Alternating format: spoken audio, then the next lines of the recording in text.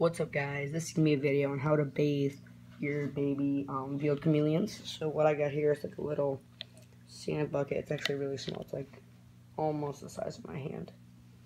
But I don't even fill it much. I just put some warm water. It's actually kind of like room temperature, and I have this right here. Let me just feel it. It's like cool, you can say, like rain is. Since he's too small to go in the shower right now, and I'll just spray him. And obviously I don't do it often because I don't want the water getting too deep, but I'll just this works as like a rain in the rainforest. So he's drinking it all, and he's also getting cleaned at the same time. Now this does stress him out a bit, but he's not getting brown like when I first got him, when he was stressed out from moving. So it's not like super stressing out. Obviously he doesn't like it because it's a small container, but you don't really want to have anything bigger because then they get kind of weirded out.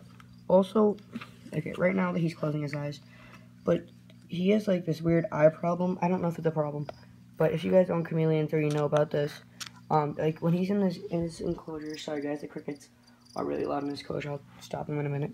But like sometimes in his enclosure, he'll close one eye, and it's the same eye, I believe it's his right eye. If you know what that might be, just tell me down below. If not, that's all good. But yeah guys, this is all you pretty much have to do for bathing or showering a chameleon. Now if you have an adult chameleon, all you have to do is get like a live plant like in there, put it in your shower, and put the chameleon on like one side of the plant where the water isn't, and put the shower on like a leaf, so when it wants to drink it can go on that side. And also with the humidity from the shower, it will what was I saying? It will just like give him water too. So there's two things. If it hasn't uploaded already, there's gonna be a cool thing going on with an insect I've been starting to breed, and also, if you know, he might be doing it, like his right eye closes like quite often in this cage. If you know what that is, please tell me. And that's it. Thank you guys. See you later.